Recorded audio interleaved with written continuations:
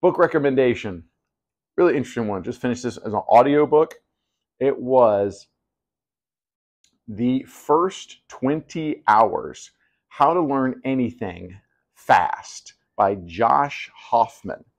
And I've been reading a number of books on learning new skill sets, but this particular one, I was very impressed because it laid down, this is what you should do if you are going to learn, going from basically some zero skill set to the fundamental basics. So if you are learning chess, never having touched a chessboard before, never seen one before, to being able to play at a fundamental understanding level, this is the exact 10 steps laid out for 20 hours to execute that.